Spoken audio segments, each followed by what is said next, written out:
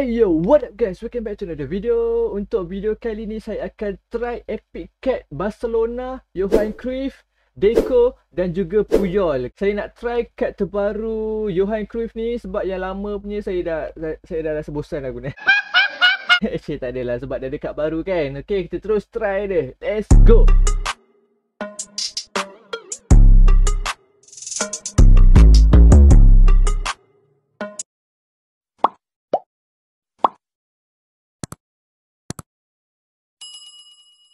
Okay, jadi ni dia team saya. Saya letak Cruyff dekat CF. Dia boleh main CF sekali, jadi saya fokus dekat dia.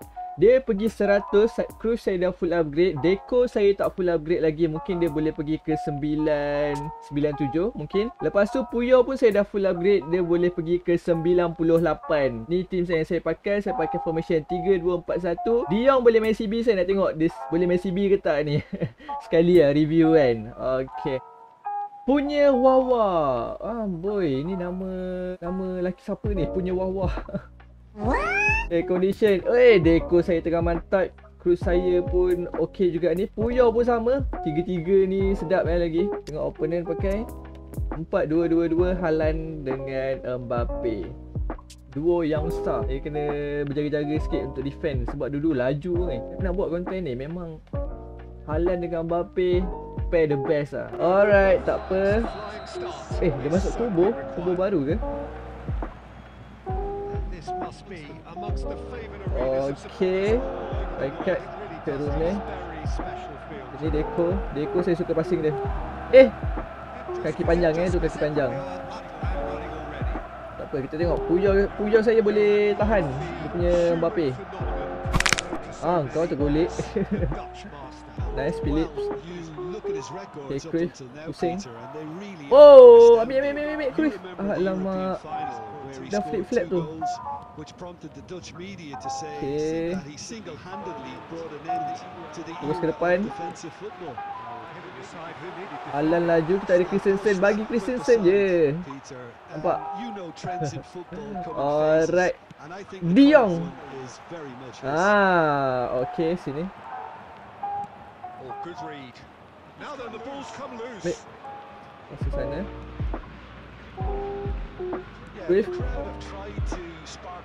Okay, tepi sana. Beckham ke Cruyff.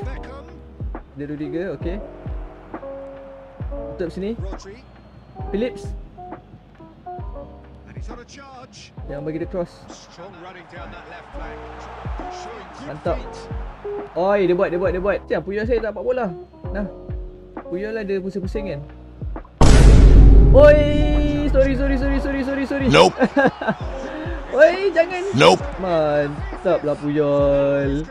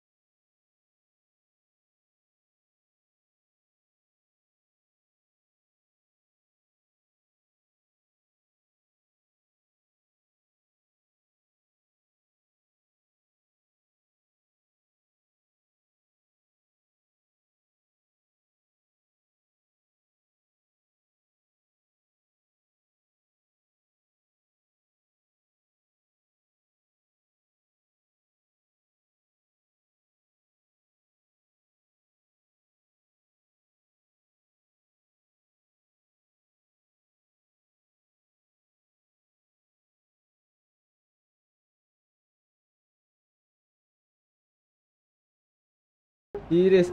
Banyak kali dia tolak Cruyff saya, tapi kenapa ref tak tunjuk whistle Okay, second half saya fokus jap.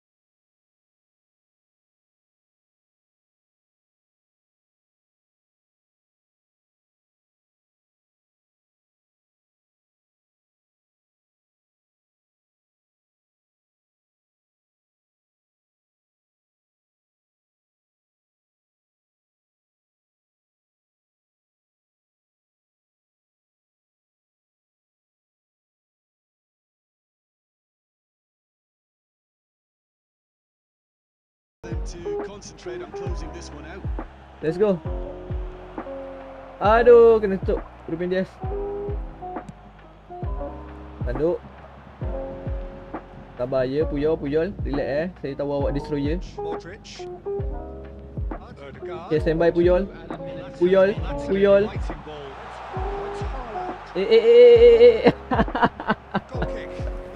Macam tu je letak kaki. Nama dia the best interception. Nak tukar player dah ujung-ujung ni. Cepat. Ni kadang-kadang ujung-ujung ni lah yang selalu orang slide corner tiba-tiba auto goal. Last minute macam ni lah. Oh, masih nak tukar player Mana Puyol saya? Okay, Deco. Johan. Mantap lah Johan. Terus menang. Stylo lah Cruyff. Korang dapatkan lah Cruyff. Nak dribble pakai dia smooth je. Kita tengok gol dia Okay ni Cruyff. Pusing. Terus outside curl. Lagi satu outside curl. Yang saya suka dia Messelton outside curl. Okay, korang nampak ni. Slap. Kita ke sana outside curl terus masuk. Lepas tu ada lagi satu tu, itu nasib baik tak gol. Yang ni lah pusing-pusing. Pergi sana pula. Korang nampak siapa tu? Upamecano Tapi sayangnya tak gol. Kalau tak saya nak buat outside curl lah. Sabar Cruyff, sabar.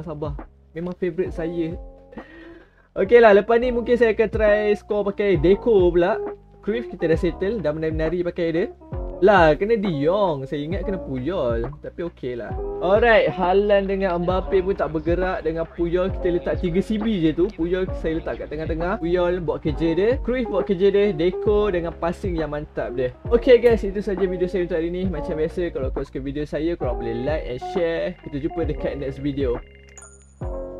Bye bye.